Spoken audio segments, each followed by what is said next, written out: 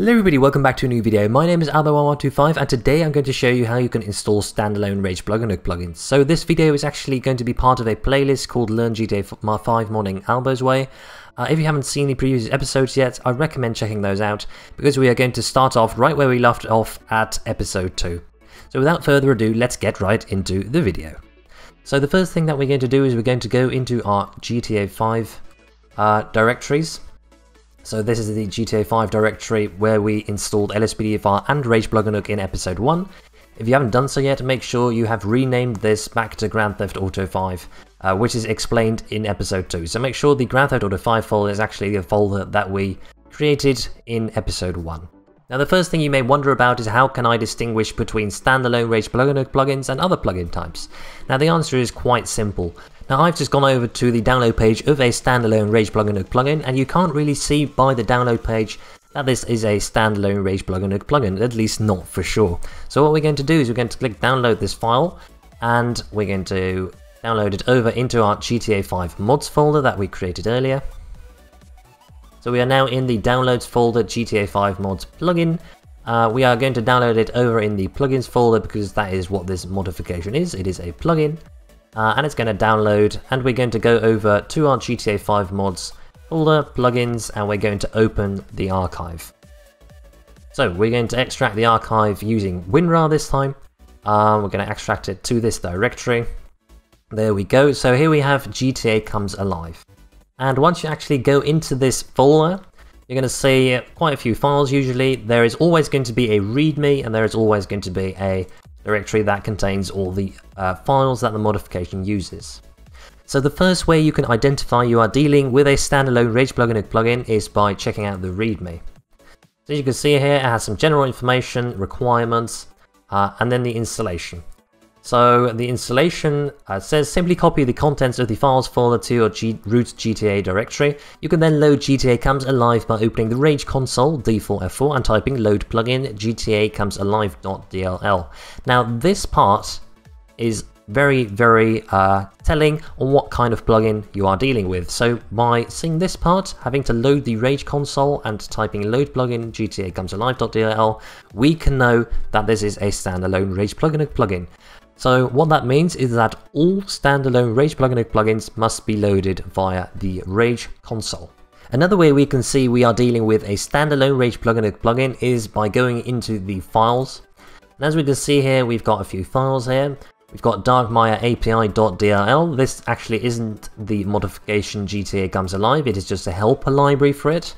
And that can usually be identified because the name of the file doesn't actually correspond to the name of the modification itself. So that's how you know, oh, this is going to probably be a helper library. And if we go into the plugins folder, we see that we get quite a few files and folders. One of them is going to be GTA Comes Alive.dll. So if a DLL file is located inside a plugins folder, just the plugins folder, not plugins LSPDFR, but plugins, then we know, okay, we are dealing with a standalone RAGEPluginHook plugin. Now a very easy way to install most modifications is by simply following the README. Simply copy the contents of the files folder to your root GTA directory. So most modifications already have all of their files structured exactly as you should. So usually it is just a case of simply clicking Ctrl A, so you select all the files, then selecting copy, just like that, or pressing Ctrl C on your keyboard, and then going over to your own Grand Theft Auto 5 folder over there, and right clicking and selecting paste, or pressing Ctrl V on your keyboard.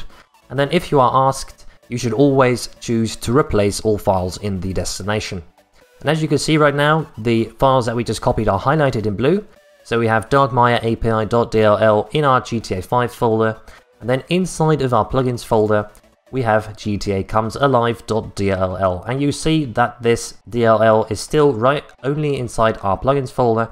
It is not inside our plugins/LSPDFR folder. This is still empty. Now if you actually paid attention to what I said, you might have concluded that we have actually already installed a standalone RAGEPluginHook plugin in one of the previous episodes, and that is the LSPD First Response.dll plugin, which we also had to load by typing load plugin LSPD First Response.dll into the console, and in addition to that, it is also located inside our GTA5/plugins folder right over there. So LSPD First Response is also a standalone RAGEPluginHook plugin. So now that we have successfully completed every single step inside the readme.txt file, we can go over to our Grand Theft Auto 5 directory and actually start playing with the standalone RAGEPluginHook plugin. So what we do is, just like before, we double click the RAGEPluginHook.exe, and it's probably going to say that RAGEPluginHook found certain files were blocked. And that is because, of course, we just added new files and they're still blocked. So yes, we do want RAGEPluginHook to unblock these files. Otherwise it might not work, so make sure you always click yes. And what you can now do is you can click the settings icon on the RAGEPluginHook splash screen, right over as I just did it. And as you can see in my taskbar right now, a RAGEPluginHook settings window will pop up. Now you may remember last time we were inside this tab in episode 1, we chose not to load any plugins on startup. However, once you start getting a lot of plugins, it's probably going to become a lot of work to type the load plugin command inside the F4 console every time when you're in game. So that is why you can easily select one of these options, either load all plugins on startup or load these plugins on startup, and then you can select individually which plugins you want to load. So what I'm going to do is I'm going to select that LSPD First Response loads automatically when starting the game up, and I'm going to leave GTA Comes Alive unselected so that I can load that manually when I want to. So what that means is once we get into the game, LSPD First Response will now automatically be loaded and you won't have to type the load plugin LSPD First Response command into the console anymore. So once you are done making all your choices here, of course you can also select this if you wanted to, that's up to you. But once you are done, you click save and launch, and we will now load into the game, and I will show you exactly how to load a standalone RAGEPluginHook plugin that is not LSPD First Response.dll, and that is also not loaded automatically upon startup.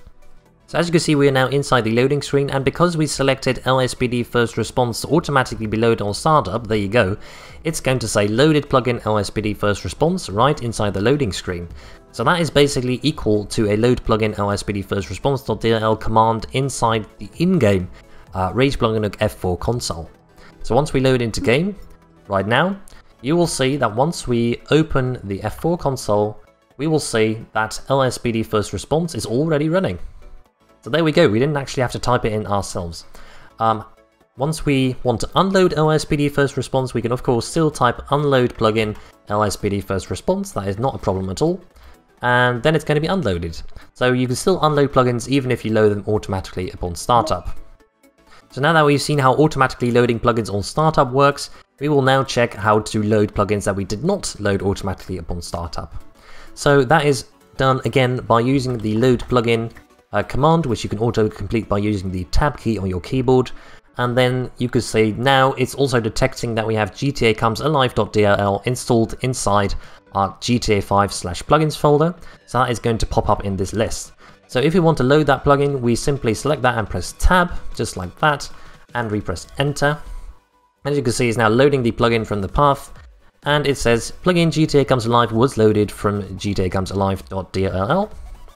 And it's going to be working. So GTA Comes Alive in particular is a plugin that generates ambient events in the background, so it's not really going to do anything right at this time. Actually it is, look at that. It's going to spawn a clown right over there. So we now know that it is definitely running. He might actually attack me. So if we want to unload the plugin again, we can of course do that in exactly the same way as we did with LSPD First Response. We can do that by typing the unload plugin command and then tabbing on GTA Comes Alive.dll, and it'll be unloaded without any problems at all.